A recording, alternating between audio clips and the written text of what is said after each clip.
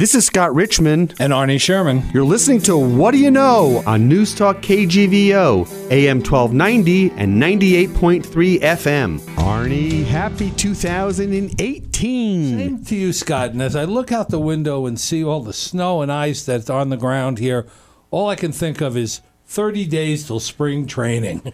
Yeah. You know, guys like me and maybe you kind of gauge our life based on which sports season we're in and what sports season is coming up and what we have to look forward to. Yes. And on today's show, we're going to focus on a season that just ended, but another new beginning here in Missoula for our former head football coach who is coming back to coach the Grizz once more. To a lot of fanfare, right? To a lot of fanfare and a little bit of criticism. And the 37th head coach for the University of Montana is Bobby Hauck. And as you know, he spent 7 years here as head coach and had a glorious record on the field. You know, in 7 years, he won 7 division titles. He went to 3 national championship games.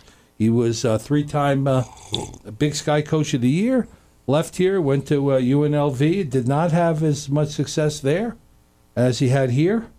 Although in 4 years he did go to 1 bowl game, and then at the end of his tenure there, ended up becoming assistant coach at San Diego State. And when the opening came about here, he applied and he's coming back. What's wrong? He didn't like sunshine? Well, I'm going to ask him about that, considering the weather here and the weather in San Diego. But you know, it's a fairly rare phenomena to have that happen. Out of the 5,100 head coaches in college football history, right, only 180 have ever gone back to a school they coached at as before. Is that right? So this is a fairly rare phenomenon for Bobby. I like that, actually. I like the fact that, well, he's a Montana boy, so this is his thing. Yeah, and we're going to, there's a lot of questions to ask him about. I'm more concerned not about the on-field.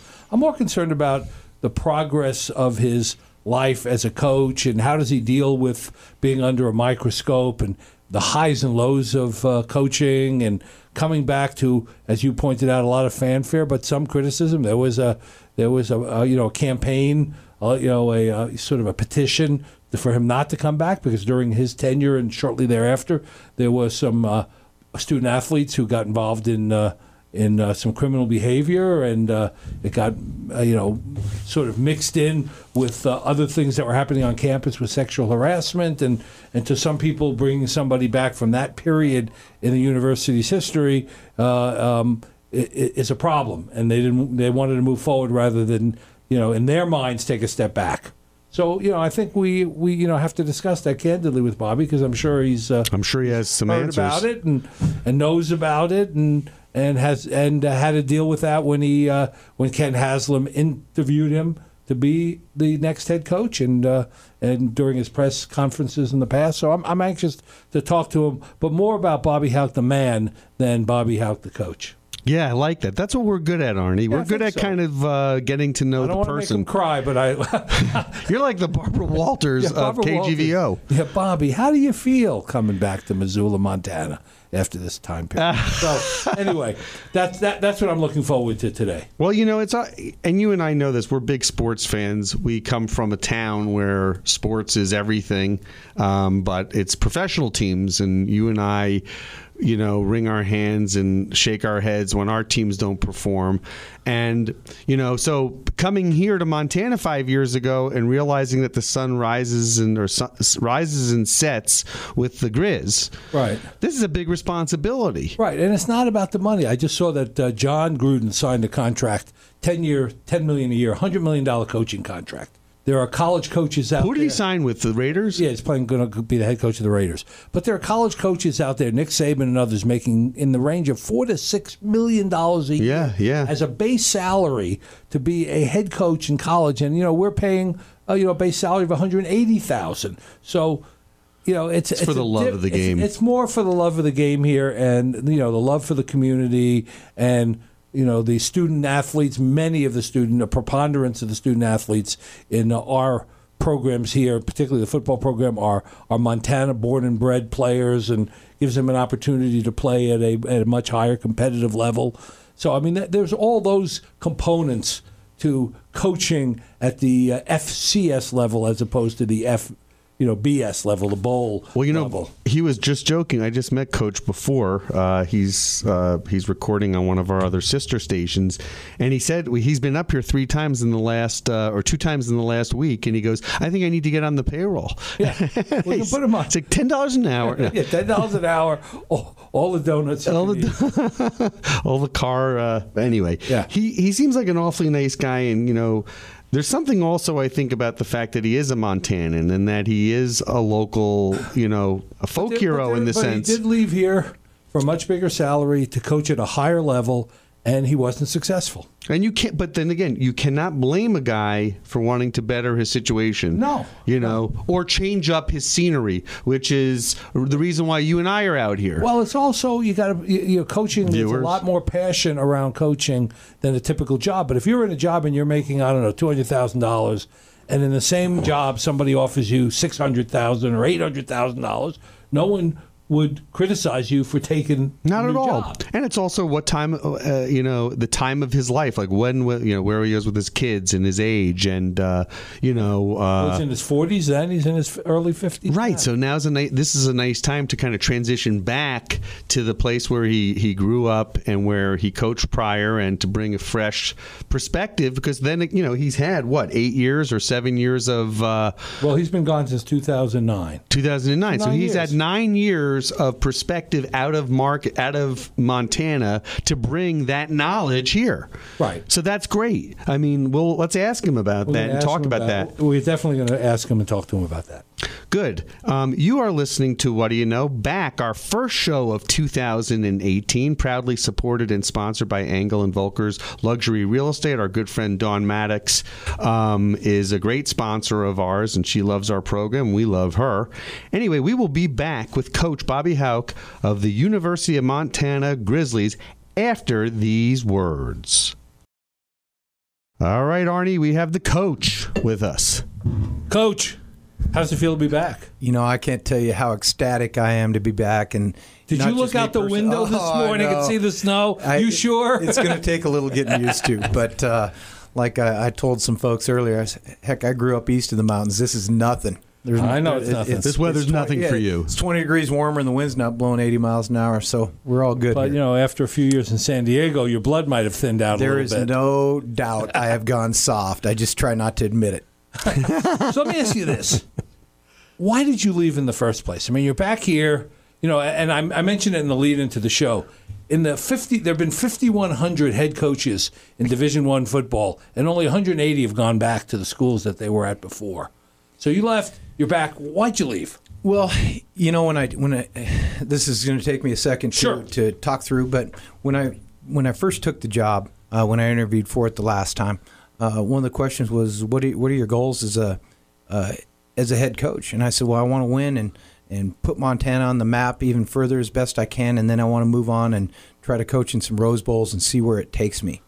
And then the other thing that couples along with that, the grass is greener sometimes, to be glib a little bit, but when you're looking at those type of pay raises and the type of thing that some places are willing to pay you, I mean, you've got real world decisions to make for your family. Most people, you got 4 kids going to college, and right. You've got weddings that eventually to pay for and all that stuff. So those are big time family decisions as well, and so I think that would lend itself to the fact that I'm eternally grateful for the opportunity to be welcomed back and have this opportunity to be at the place where I'm, in terms of a professional career, I've been in good places. I've been lucky to live and work in some awesome, awesome places, but the only place I'm truly happy is at my school.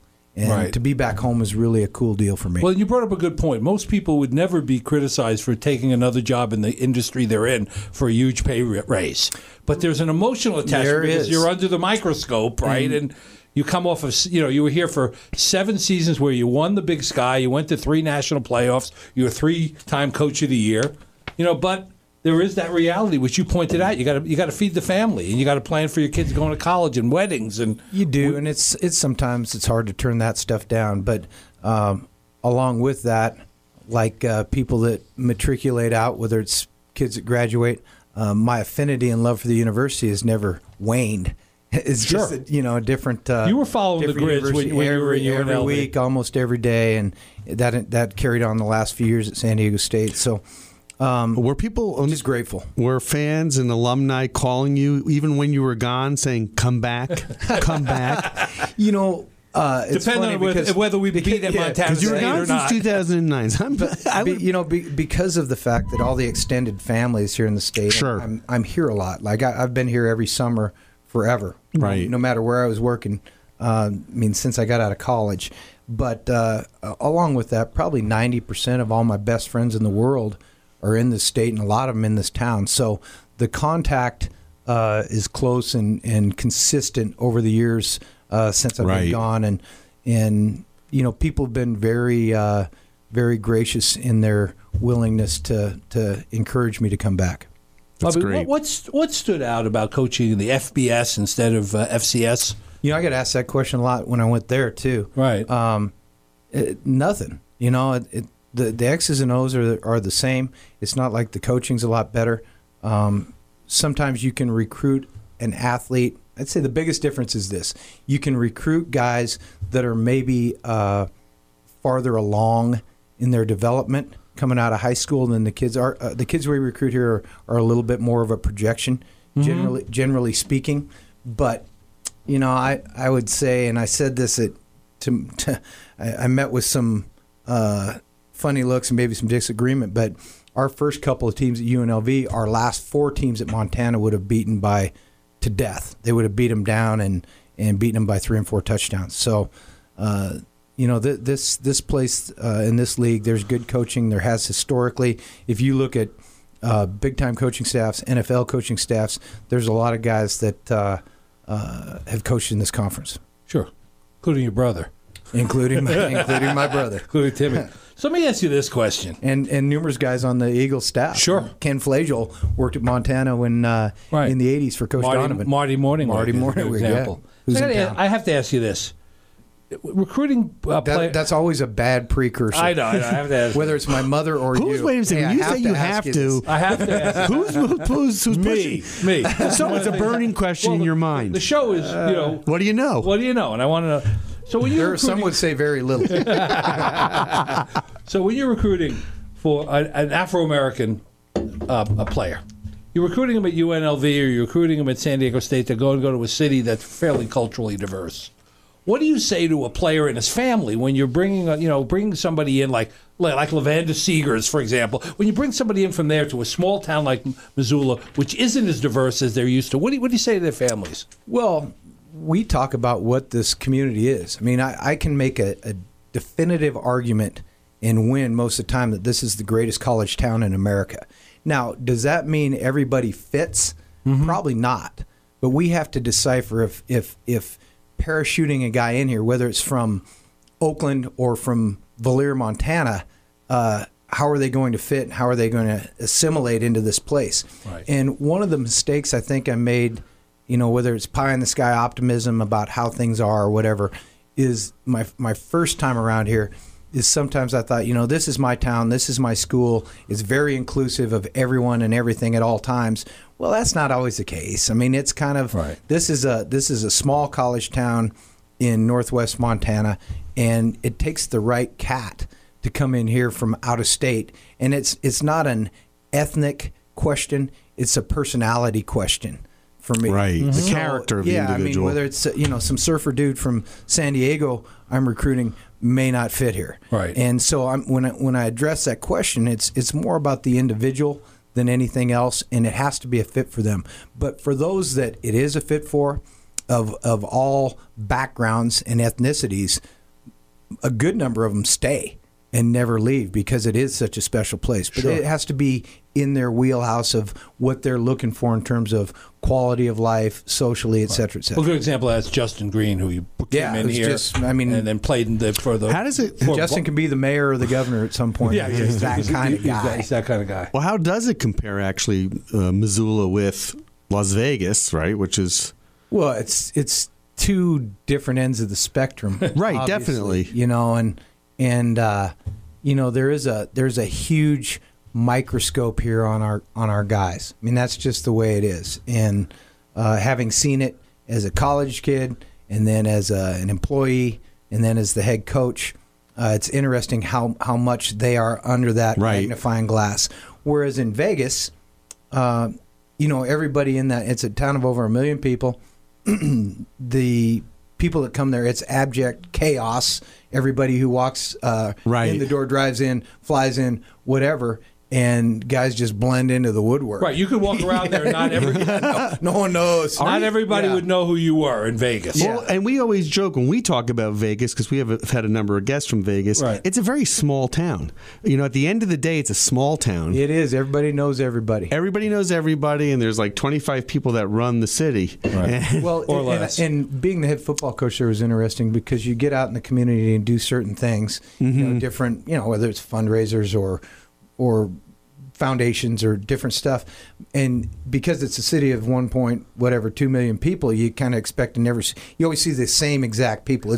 There's 20,000 people that are the core group of people in town. Go to everything, and support everything. How is San Diego State, just as by way of comparison? Well, a little different.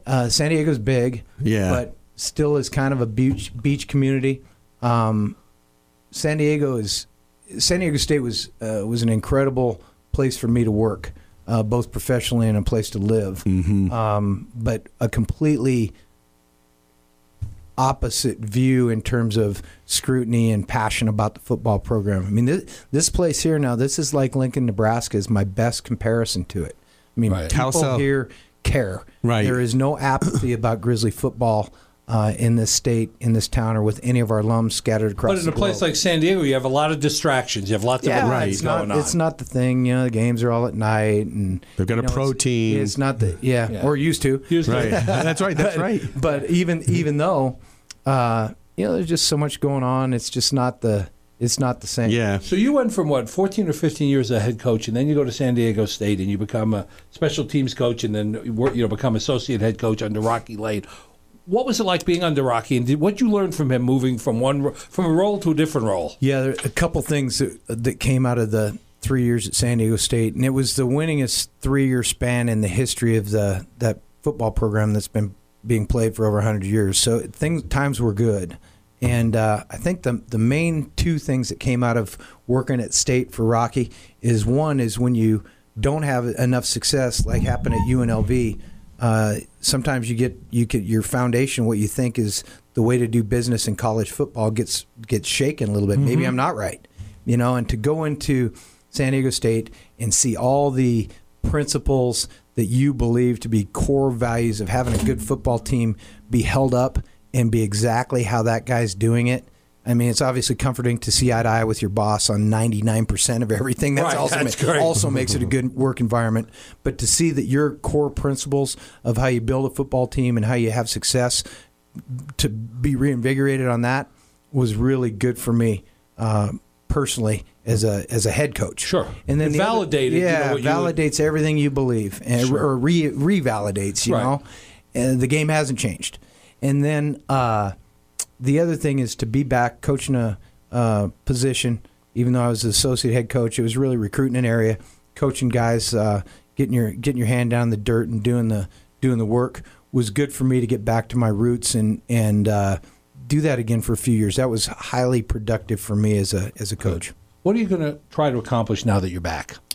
Well, we've got a lot to do on a lot of fronts.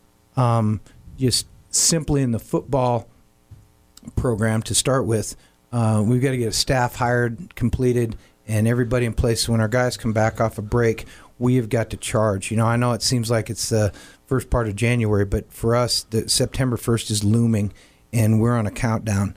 So we have a lot of work to do with our football team to get going, and we've got to get our guys. We got to develop our team, our attitude, our mindset, our scheme, etc., so we can put a good football team on the field next fall. Obviously, I think we're on a collision course, and I have not said this way, but it just kind of popped into my head.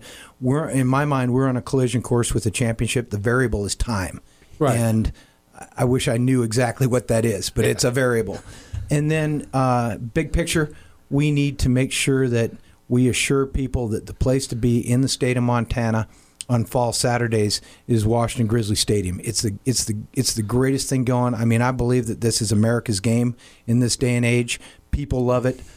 Kids love to play it. The people watch it on TV every weekend, much to the detriment of their marriage sometimes. Right. But our stadium's the place to be. Get in there. We are going to have fun doing this. It's going to be great. And then the other thing we need to do is the University of Montana has been at a little bit of a lull, and I believe that Grizzly football can be a part of bringing us back to a position where we are thriving. And I've said it a couple times, and I'm some soothsayer or predictor of the future, but I think starting now with Seth Bodnar, our new president, I think the future is really bright for the University of Montana. You're going to see an upswing at the U of M. You have a president that's great younger. Point. You have a president that's younger than you. God, that hurts me now. I'm going to claim to be his age, but I am not, unfortunately. So you've had great success in putting Montana athletes and Grizz football players into the professional ranks. But for a typical Grizz student, when he finishes his career here, what should he have learned from that experience? Well, there's a couple of things. One, in terms of just the football program with the students. With our players, the NFL is a byproduct of coming out of a strong program, just like any other profession. So when we recruit guys, we tell parents, you're going to give us a boy, we're going to give you back a man. We're going to have somebody that understands what it takes to be successful and has done some things that were extremely difficult while trying to be a good college student and get a degree. So when we recruit guys, they're here to get a degree and play football and have great success in both, and then go out and, because of those lessons they learned in both areas, to be productive. The other thing that I need to continue to emphasize and want to, every chance I get re-emphasize, is the football program on our campus is for everybody, not just the guys playing and wearing the helmets. Right. We want our student body invested in our football program. We want our students, athletes, to be assimilated in our student population, and we want every kid on our campus to feel like Saturdays in the fall in Washington Grizzly Stadium, they're a part of it. We want them there. We want them with us. We want them to agonize when we lose. We want them to celebrate with us when we win. We want our students invested and feeling like they're a part of it. So when they graduate, they're into it just like our guys were as alums. Scott, I want to tell you this. As you know, I taught for 17 years on campus. I ran the World Trade Center. And all that time, Bobby Hauck is the only coach that ever came in to see me and asked how his students personally, with a clipboard, asked how his students were doing. Could they receive? Did they need tutoring? Did they need help? And I had guys like Mark Mariani and Austin Mullins and good students. Dan Carter, Jordy Tripp. But you were the only one. And this is not Faber University. That's not a criticism of the other coaches, but that really showed me something that you took the time to do that. Well, we actually do care about their. It's not some guys. Oh yeah, we want them to graduate, but. I was over there yesterday reacquainting because there's a new crew over there, and I want to. We'll have numerous lads in the business school, right? And I went over there and said, "Hey, I want you to know. Here's my cell phone number. I want to know if they're not doing it right or not taking care of business, so we can nip it in the bud." And that is a good thing. And what I would say is going out the door last time, and I'm proud of this. Our 5-year graduation rate the last couple of years, we in 08 and 09 was 90% on the football team. And the reason I bring it up is mostly because it probably never happened again with the college football team, but it was good. And great statistic. Yeah, it is a great statistic, and we're really proud of that. And that'll be our landmark we're trying to achieve. I don't know if we can ever get there again. Let's do a quick ID. We have Coach Bobby Hauck here. You're listening to What Do You Know on Newstalk KGVO, proudly supported and sponsored by Engel & Volker's Luxury Real Estate. My question for Coach is, how do you keep your players focused? Meaning, there are a lot of distractions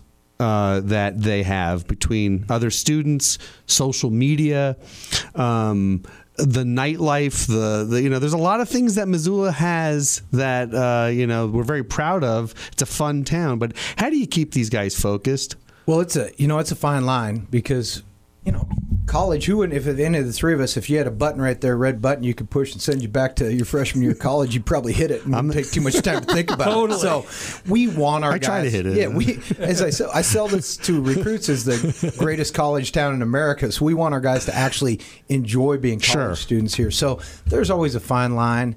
And, our guys it's interesting here because there is a lot of scrutiny and microscope on the football, and everybody here is into it. Right. They're innately focused on it. They know that they need to be paying attention to their development as a player and making sure they're doing the right things. And people, they know that people will call them on it if they're not. So, I mean, the environment here lends itself to guys understanding football is important here.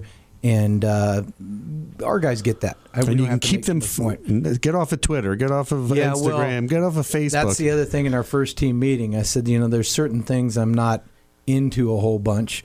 I'm not really into drug use, and I'm real not into social media, and I'm real not into our neighbors to the east. So those were my 3 points in the first team meeting. Right. So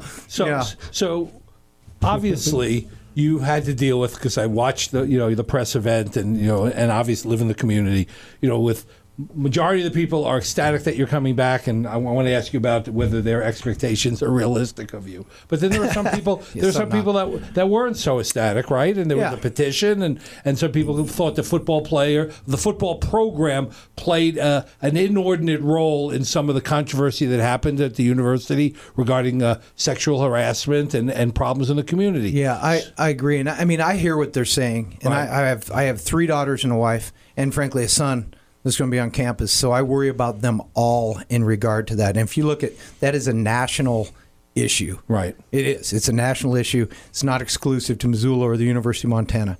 But I would say this.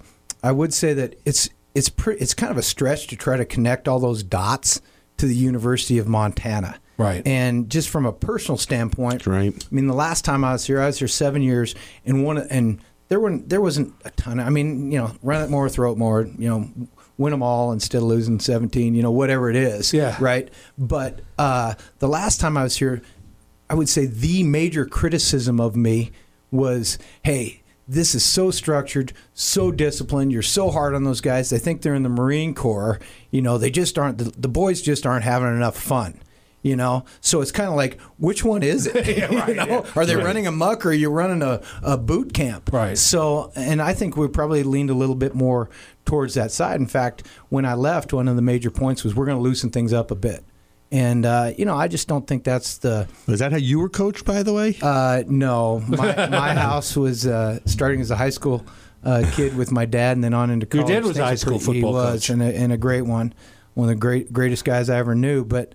I believe that our lads thrive with structure and discipline. They may not even be able to enunciate that to you if asked, but when they're out of it, they flounder. So we are going to provide structure and discipline as we did the last time, and we're going to operate in that structure. So do you feel the pressure? Are the expectations realistic? I know people say, "Well, Bobby's back. We're winning. Here we go. We're in the national championship game." Well, as I always say, the internal pressure, whether it's inside my head or chest or within our offices, is always, nobody wants to win more than we do.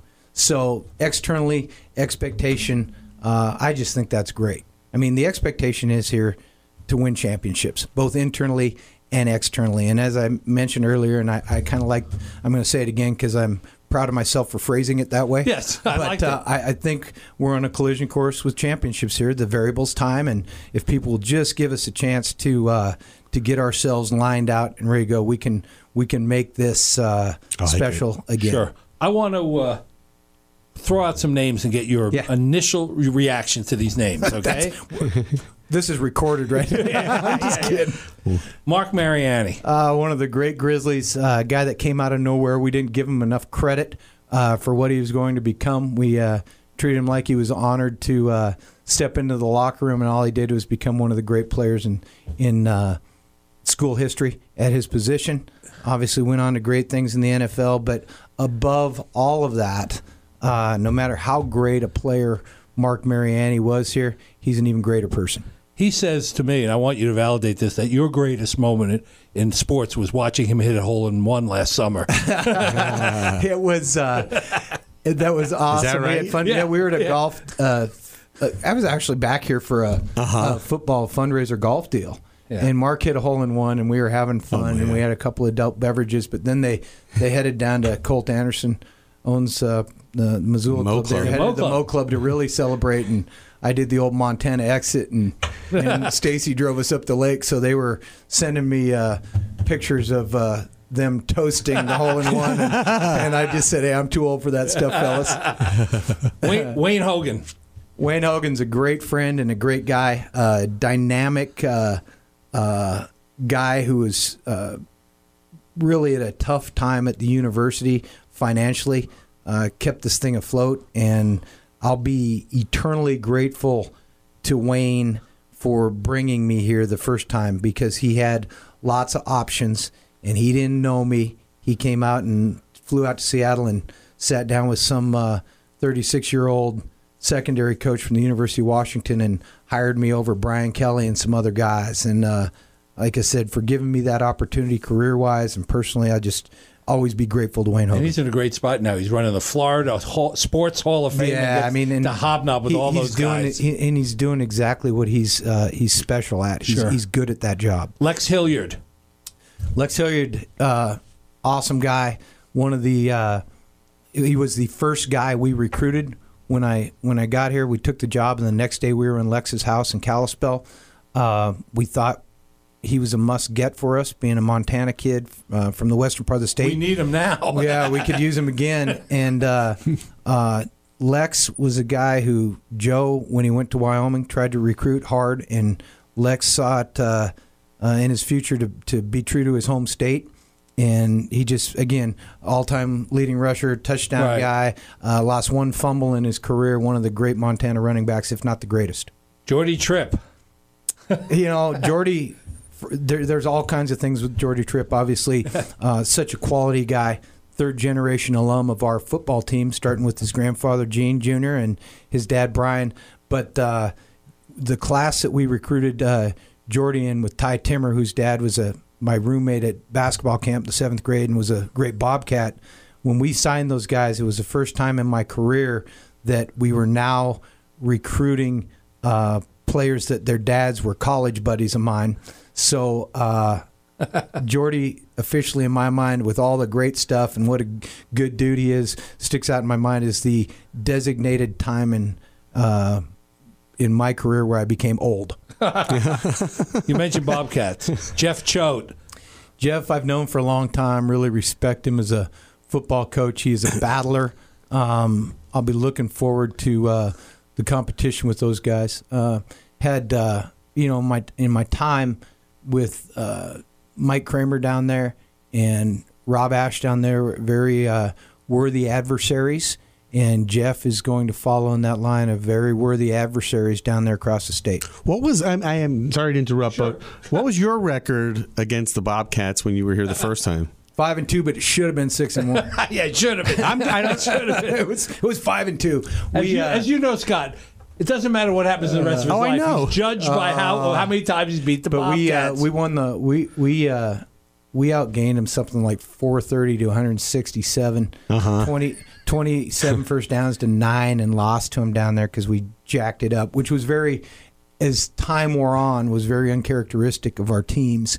But they got us, and then they got us in 2005 down there. They were better than us in 2005. They were better. How come? Travis Why? Lulay was a senior. Lulay was a hell of a quarterback. They were just better. We were young. Sure. And we just, frankly, weren't very good. And then the last 4 years we were here, we won going away pretty much. It was more fun. Why? Certainly more fun. Related to that, even though you weren't here and you were seeing what was going on here in Missoula with the last 2 years, why do you think these guys weren't able to kind of put up a better fight? Well, those were good games. Those were good games. It wasn't like there was some stomping going on out there. I mean, they were highly competitive games. I mean, they've got scholarships too. They've got good coaching. They work hard. Their kids care about the game too. Yeah. Their fans care about the game, believe me, maybe even more so than ours. So it's everything to them too. It's the most important game on their schedule. And, the interesting thing to me, and, the playoff structure was different. Mm-hmm. I'm getting off topic a smidge, but the playoff structure was different back then. You didn't have the open date for the top 8, which we would have been in 6 out of 7 years. And for us, we put so much into that game, the rivalry game, that the next week and Thanksgiving weekend, it was always the smallest crowd, and it was really hard for us to get it up to play that game the week after the Bobcat game. So I think more teams get in now, which makes it easier to get in. But also you have the ability to, if you win enough, to get that first week off, and for us to have a week in between the Bobcat game and the first round of the playoff that we have to play in would have been huge for us. Like, we got upset in 2007 in the first round by an option team, Wofford. Oh, I hated that. And we were undefeated. I hated it too. When they're a triple option team, which is problematic to start with.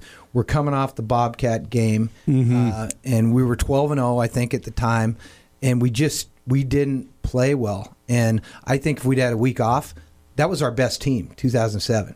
From a talent standpoint, that was a great football team, and we got upset. And even to the down where they score with 20 seconds left, and we get it down the field, and we get a guy who's kicked in the Pro Bowl a chance, and unfortunately Dan Carpenter's last kick of his Grizzly career is outside the left post by 1.5 feet, and we had a chance to save ourselves and move on. I think that was the best team in the country that year, and we got upset. But I think part of that issue was the fact we put a lot into that last game of the regular season.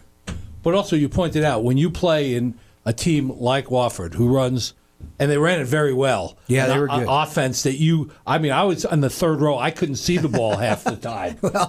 They were excellent at true triple option stuff. Yeah.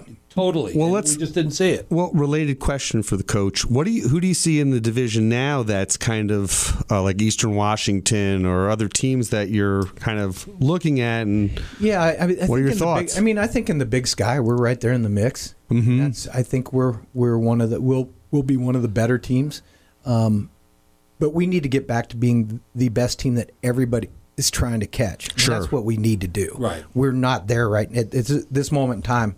We're not there. But I watched the FCS championship game a couple times last weekend, and very familiar with those were two good teams. Yeah, and real familiar with James Madison. Yeah. As we should be. And we've got some work to do to catch those boys. Those lads. Well, I remember when we played James Madison, they just had that huge offensive line and just kept, we couldn't stop the run. Yeah, they were in 2004, and then we went back there in 2008 when they were ranked number 1 in the nation in the semifinal and beat them. Right. Those were great football games. Mickey Matthews, their head coach, is a dear friend, and those were battles.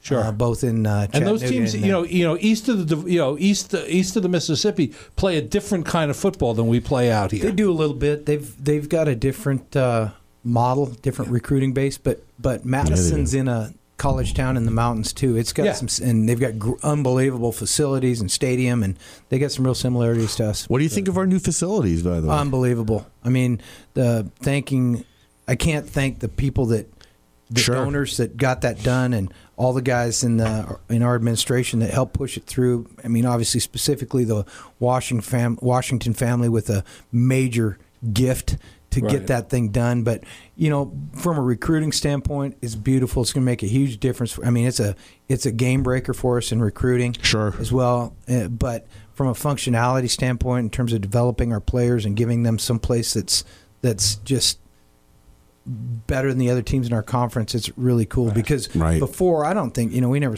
talked about it because it was counterproductive, but before that was built, our facilities were the worst in the conference.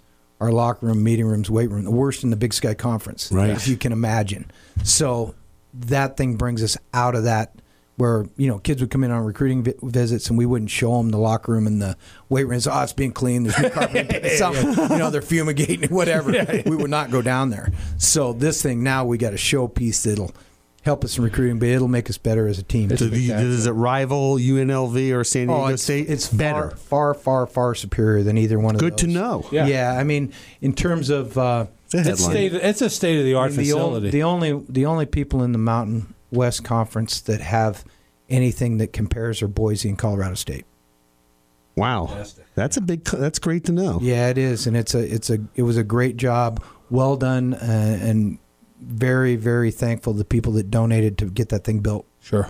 Arnie, you have more questions. I know that. We have to wrap it up with the coach, but you have a few more people, right? Well, I have a few more people, but I want to focus on a couple of issues. A bigger picture. We okay, Coach, on time? Can you handle these issues? Yeah. I want to talk about... I do have some recruits coming in, by the way. Okay. We'll let you out of here. Yeah. And we have a game coming up in September against Northern Iowa. That's right. We already have circled, circled. Baby. We're on the clock. I want to talk a little bit about officiating. And I don't want you to... I'm not asking you to criticize it. Great. It looks to me as if it's changing, and the officials are playing a more active role in the pace and the outcome of games because of replay and because of the way they call their calling plays, particularly on things like pass interference or on kickoff returns. I mean, you were a special teams guy. It looks like a third of the kickoffs are called back because of blocking in the back or whatever. Am I wrong or am I right about the referees would say, well, if you don't want holding called, then don't hold. Don't block but the it's back. such an objective call in most cases. It is.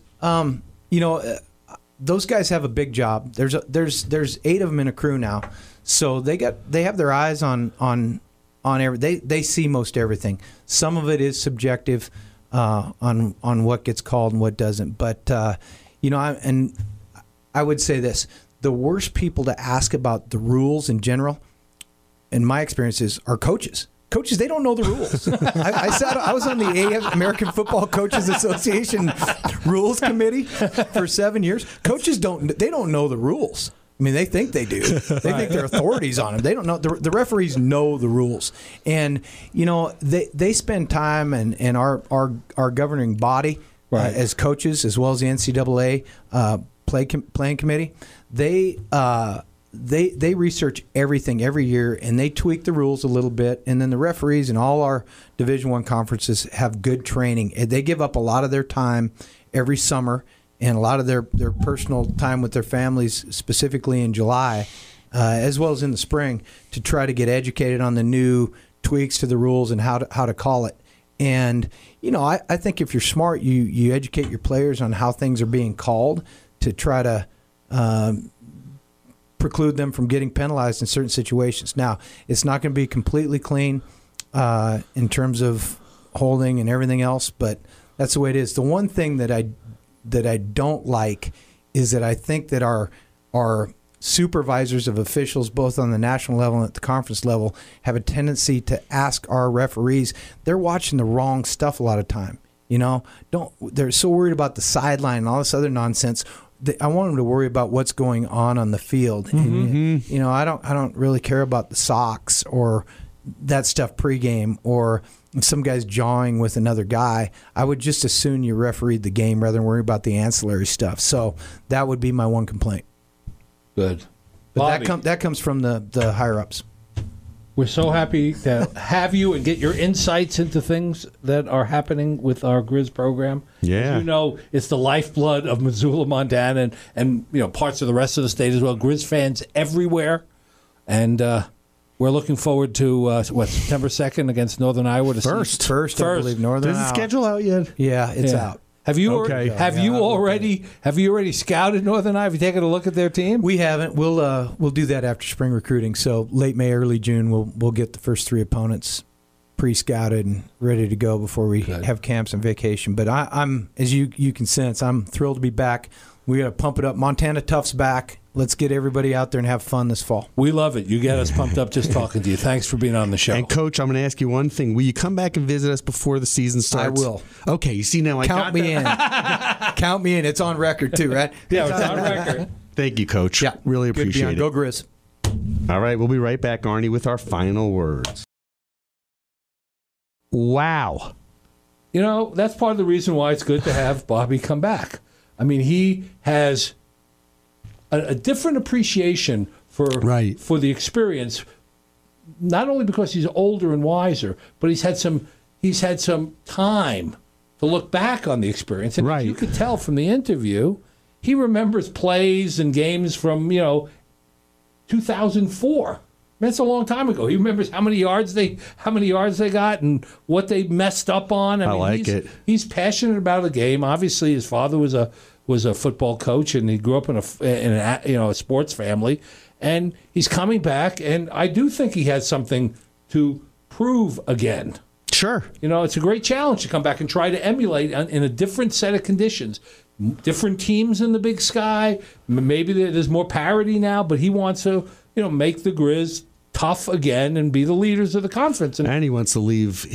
This is, we didn't ask him this, but it felt like he came back and this is going to be his thing. He's making this the rest of his career, it feels like. I think so too. And that's great. I mean, that's a good thing to shoot for. It's good for recruiting players. It's good for it's good for the community to know. Yeah. I mean, this is a tough community. Home. I mean, he was in 3 national championship games, and people, when he left, said, it's good that he's gone. He couldn't win the big one. Right. I mean, let's face it. Most college programs would be happy to have the record we've had in the last 3 years. Even 7-4 season is a good season for many teams. When I went to college at University of Cincinnati, we only had 1 winning season in 4 years. We were happy to go 6-5. Right. It was like a moral victory. Right. Here, 7-4 gets you fired. It's incredible. It really, the expectations are very high, and there's strong expectations about the cross-state rivalry with Montana State and beating those guys. And they have the same feeling towards us. I mean, the schools are roughly about the same size, and they have probably about the same fan base. Oh, I think the Grizz fan base is a little bit bigger because we've had more championship seasons, but it's a tough place to be under the microscope. And you need a tough coach and a guy that understands all the complexities of that to actually lead the team. When he lived in San Diego, or even when he was head coach at UNLV, sure, he was recognized at sporting events and public events that he was participating in. Right. He mentioned. But when he just went out with his wife and kids to dinner someplace, no one knew who he was. Right. Here, he can't walk anywhere without someone patting him on the back or giving him some advice about what he did wrong. Or buying him a drink. Yeah, or buy him a drink, or what he ought to do right, which quarterback he ought to start, which play he ought to run. People are that invested in the football program. I've never seen anything like it before.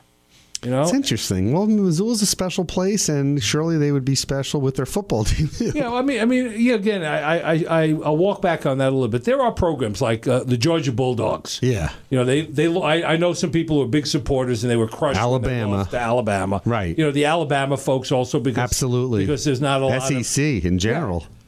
But here it's like every day. And off season, waiting for the next game. You even knew it was September 1st. I was a day off. It is incredible, actually, if you think about it. Well, the sun rises and sets to this team. And it's football. And Bobby, even though we're putting a great basketball product on the floor. Bobby was 80-17 during his tenure. It's a tremendous record. I mean, every year he either won or tied for the conference championship in 7 years. From the first year. What he mentioned to me that I didn't know, which I found very surprising, was he thanked Wayne Hogan and said he had a lot of other options, including Brian Kelly. Brian Kelly became Notre Dame head coach. Wow. He was, there were big time competitors. And are you going to start coming out to the field, to the games again? Sure. I was a season ticket holder, and I know you were. I'll be one again. Back in the day when I started being a season ticket holder, not every game was televised. So if you either were going to listen to it on the radio or go. But no, I'll be back because I personally think that Bobby has the right Grizz chemistry. I'll remember that, Arnie, since we're neighbors, and I'll take you to the game. You'll be able to see me. I'll be your designated driver. Well, look, I think that what's also striking to me was the man that was sitting before us or standing before us is as real as it gets. He's not holding back. He is not media trained to where he's throwing out answers that are like our questions also are a little bit off the normal beaten path. Good. Well, that's what we're going to, and we're going to have him back before the season starts. Well, this is his, as I looked at it, I said this is his Steve Jobs Apple moment. Remember when they brought Steve back to Apple? This is bringing him back. And let's see what happens. We're all excited, but we should not expect miracles. Not at the beginning. Till he can bring his players that he wants onto the team. You are correct, sir. And we will now wrap it up. Arnie, thank you. Great show. Hey, Glad that we're back. Week. 2018. Arnie, who's on the podcast this week? Well, we have a Michelle Huey from Vim and Vigor, who we interviewed on this show.